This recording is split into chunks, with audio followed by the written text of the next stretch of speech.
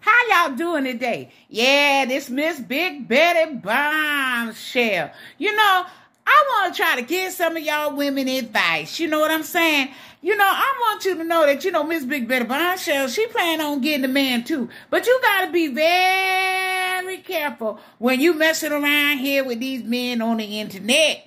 And I would tell them when they come to me, I say, I'm looking for the same thing you looking for, money.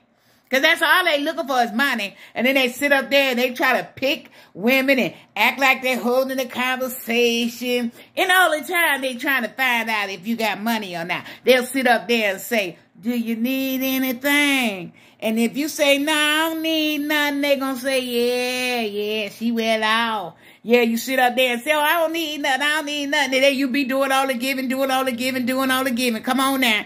It worked both ways, but I'm just saying, come on now. I don't play that. Miss Big Betty Bombshell don't play that. And then you sit up there when they get mad at you, then they start doing provoking crazy stuff.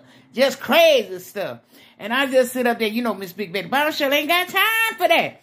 She ain't got time for that, because she's trying to build her career. You know what I'm saying? And that's what y'all got to do. Go back to school, do whatever it is that you got to do to get you together. Don't look at your age now. You know what it really blessed me? When I sit up there and see them women, 98 years old, 96 years old, and coming out with their masters. I'm like, yeah. But I don't want to wait till I get that old. Come on now. I want to wait till I get that old now. When I get that old, I want to be on the beach somewhere. You know what I'm saying? I want to sit up there and be having a good time. Because, Miss Big Betty Bombshell planning on traveling the world. You know what I'm saying? She ain't finna keep nobody chilling. Now, she'll keep them every now and then. You might need help every now and then. But you're going to come back and get them chilling. You ain't going to leave them chilling up on up. Me. Us grandmamas don't play that no more. That's why I was saying us, y'all. I was saying us. Because us grandmamas don't play that no more. We living our life to the fullest.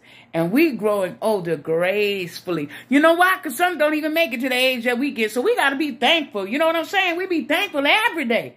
You know what I'm saying? Every day that God wakes us up in the morning, we thankful. But I'm just saying, you know what I'm saying? You got to have sense nowadays, women. You got to have sense. You got to have sense. Come on now. I come up from the old school. I'm from the old school. I ain't this new millennium. Women asking men to marry them. Honey, if one want to wait for me to ask them to marry them, they're going to be waiting till they get 100.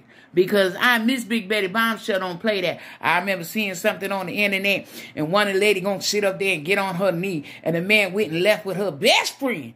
I said, boy, look at here. Boy, when I would have got through with that best friend, she would have been looking raggedy.